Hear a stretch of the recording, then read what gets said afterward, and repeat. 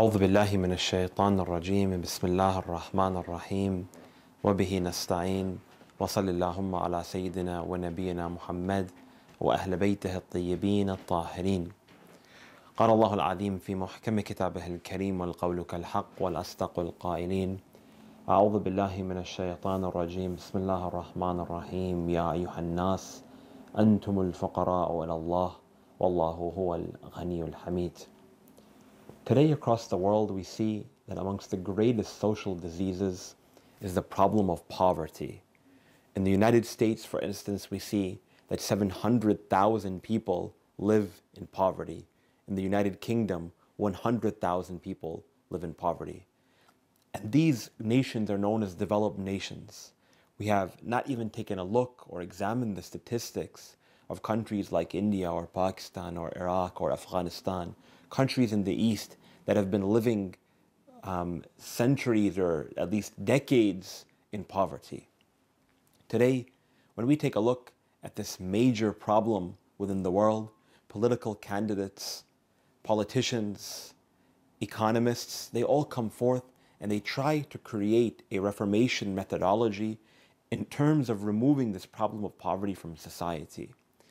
Yet we see that when we reflect upon the word poverty, the first thing that often comes to our mind is insufficient funds in one's bank account, or what we can coin as economic poverty. But when we take a look at the religion of Islam, by virtue of the teachings of the Holy Quran and the narrations of the Holy Prophet Muhammad and his Ahlul-Bait alayhim salam, we see that the term poverty is something far more vast and comprehensive. For instance, we see that poverty is not only limited to financial restraint, but poverty, according to the traditions of Ahlul-Bait, is someone who doesn't have anyone to love him. Poverty is someone who is void of affection. Poverty is someone who does not have the ability or the potential to gain an education. Poverty is something that is far more wide and comprehensive than it is termed in the Western definition. We come forth and we see that an individual who fails to gain knowledge of Allah subhanahu wa ta'ala, who fails to have the ability to be spiritual, is known as a poor person. When we take a look at the wide and vast teachings of the religion of Islam and the teachings specifically of the Ahlul-Bait alayhim salam, we see that they have reconstructed the definition of poverty, number one, and number two, offered us solutions in terms of how we can overcome these problems. But the first step in terms of recognizing this particular disease is to understand what exactly the term justice means. Because we see that justice itself is the foundation of the purity and progression of community. The hadith from Amir al-Mu'mineen alayhi salatu wasalam, it states, Al-adlu aqwa asas. The greatest and the strongest foundation for community, for society, is justice. If we take a look at the world today, a survey of the elitists within countries, we see that oftentimes the top 1% are those individuals who are the recipients of the majority of the tax breaks and economic benefits within a particular nation. When rather we see that it should be a means and a process where those who are living a life of poverty, those who do not have enough food or drink in their day-to-day life, people who live in the intensity of the bitter cold without blankets and without warm clothes, and those individuals who fail to get a cold cup of water in the intensity of the heat of some of the nations that we take a look at today, where poverty is very prevalent, they unfortunately are not the recipients of those benefits that they should be receiving from the political elite, from the government, for instance. Thus again, we go back to understanding what exactly is justice. When we take a look at all of these problems in the world today, we see that it comes down to the fact of injustice and oppression taking place, which leads us to having so many economic hurdles and obstacles to overcome in our day-to-day life. We see that there are two different forms of justice. One form of justice is what is known as external justice. And the second form is what is known as internal justice. And what we are trying to state is that an individual or a community that has not won or has not created an environment for internal justice within his own heart, he's never going to be able to find justice, apparently. What do we mean? That today, when we have political leaders, when we have community leaders, when we have individuals who they themselves have not overcome the injustice that is taking place within their own heart, meaning that they're constantly transgressing the boundaries of Allah subhanahu wa ta'ala, constantly in sin, constantly performing acts of immorality and indecency, they can never be the flag bearers for justice in the world today. Only once we have individuals who have won the internal battle, meaning those individuals who perform actions solely for Allah subhanahu wa ta'ala, have no longer wronged their own hearts and their own souls and their own selves, as we recite in Dua Kum al-Ilahi, ظَلَمْتُ نَفْسِي, O Allah, I have wronged, I have oppressed my own self. Amir al-Mu'mineen alayhi salatu wasalam is trying to demonstrate toward us that he, Ali ibn Abi Talib, at the greatest level of creation, he is an individual who submits to the word Allah subhanahu wa ta'ala. And when you have a leader like Ali ibn Abi Talib alayhi salam, who demonstrates, of course, not the fact that he's a sinner, but in order to demonstrate how humble he is in front of Allah, then we see that his leadership and his reform is able to truly take place in terms of the injustices that take place in society. Which is why we take a look, for instance, at the government of Rasulullah sallallahu alayhi wa sallam in his 11 years in Medina. Or if we take a look, for instance, at the 4 years and the 9 months of the governorship of Ali ibn Abi Talib in Kufa, we find that economic poverty is not present. We find that everyone, they come forth and they live their life in equity and in justice and with opportunity. Many of you might be wondering, how about that story of that one Christian man that Amir al-Mu'mineen alayhi salam is walking in the streets of Kufa, and as he's passing by, he states, "Ma hadha, what is this?" and directing toward this one Christian beggar on the streets of Kufa. Well, we take a look, without getting into the details of that story, we take a look and we reflect and we see that for centuries there has been animosity toward Ali ibn Abi Talib alayhi salatu wasalam, where historians and theologians and philosophers and people of all different avenues, they've all attempted to reconstruct the life of Ali ibn Abi Talib and present flaws in order to demonstrate that he is not the man of merit and virtue that the followers of Ahlul-Bait often preach. We know this. Yet we find they can only find one anecdote where there was poverty under the government of Amir al-Mu'mineen alayhi salatu wasalam, and it is that one story in which Amir al-Mu'mineen immediately reconciles within the community.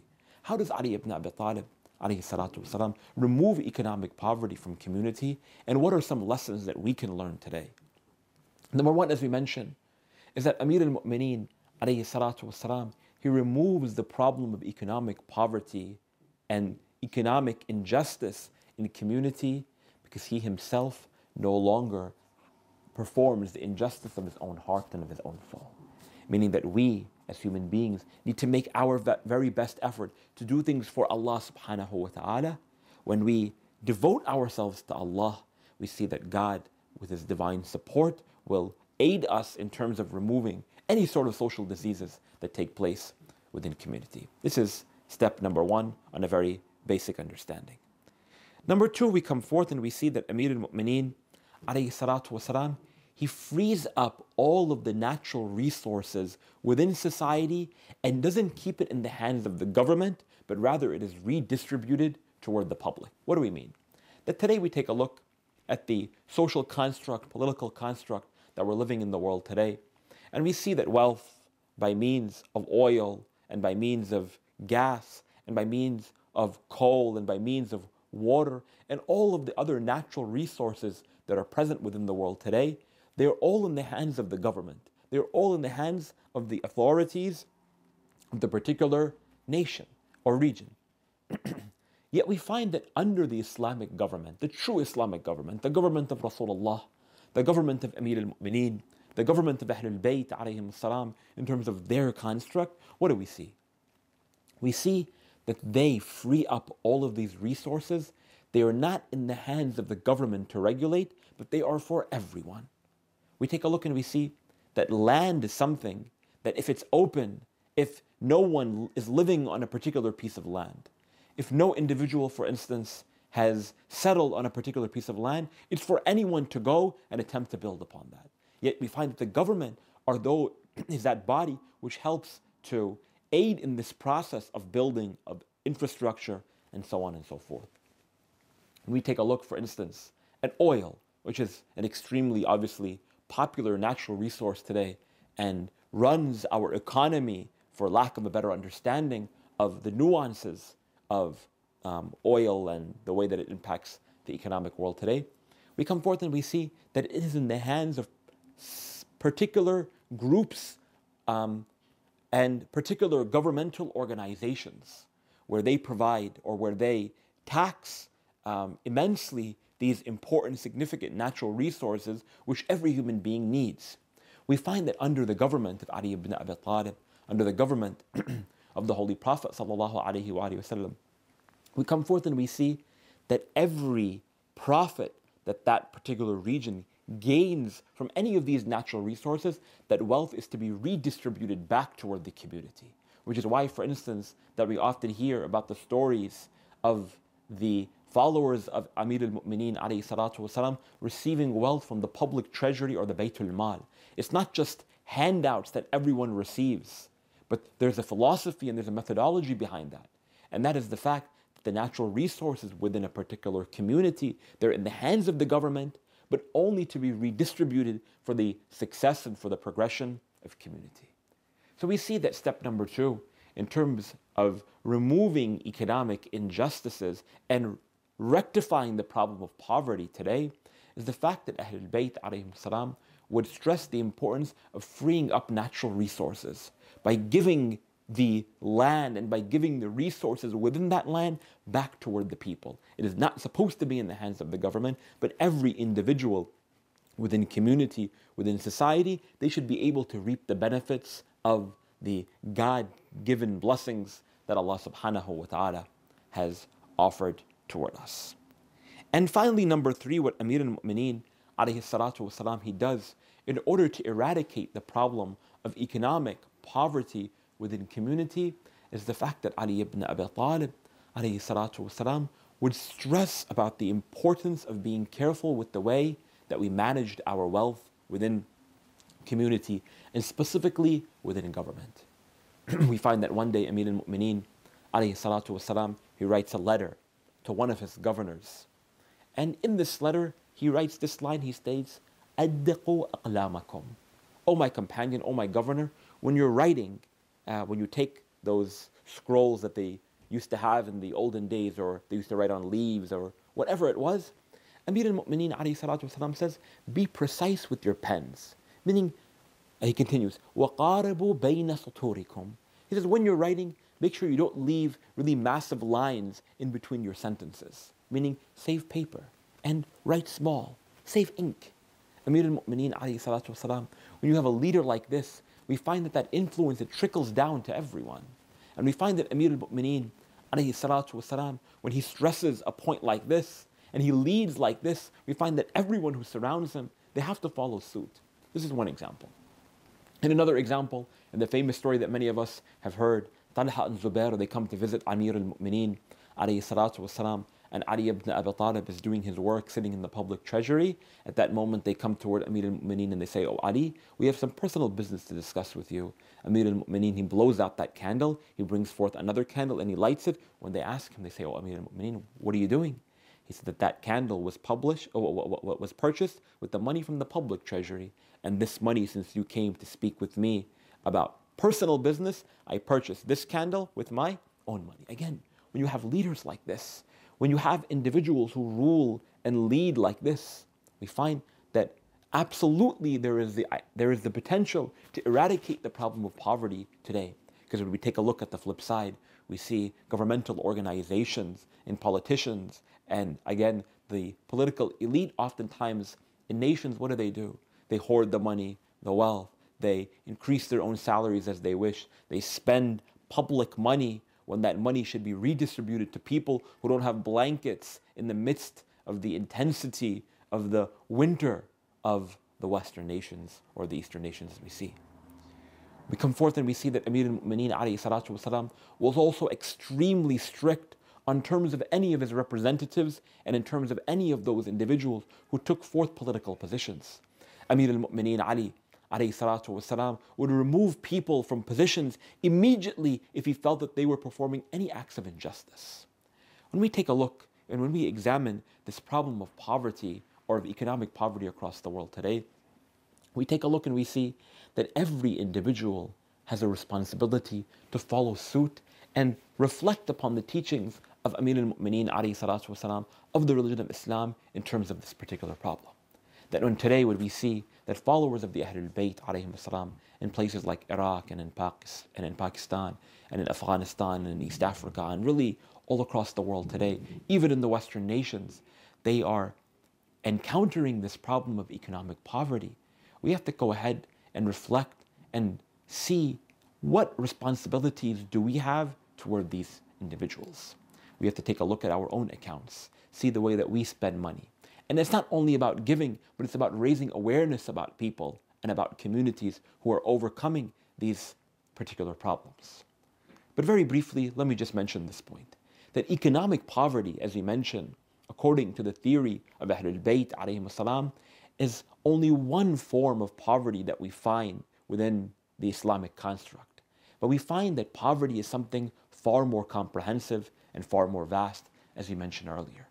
We see, for instance, that another form of poverty that Ahlul-Bait alayhim salam they reflect upon and they stress upon in reality is the problem of intellectual poverty. Individuals who fail to have knowledge, who fail to be able to read and write. The problem of illiteracy, for instance, in many countries, again, even amongst followers of Ahlul-Bait alayhim salam, is something that needs to impact us. It's something that needs to pain us.